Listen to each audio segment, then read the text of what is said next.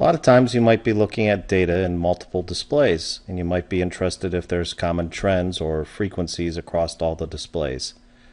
If you hold down the control key, right-click, you can add something called a coupled cursor to a display.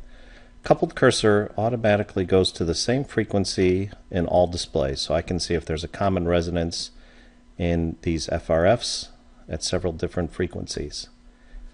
I can also set the limits of all these displays simultaneously. If I double-click on the first display, change the limit to 50 Hertz, and I hit this checkbox, apply to all displays, and hit OK, I set the limit simultaneously on all three displays.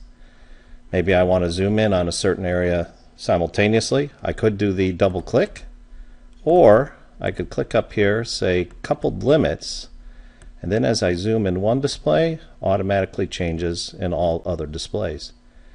These features even work across different types of displays. For example, if I add a coupled cursor here in this 2D display, it's automatically in the color map display.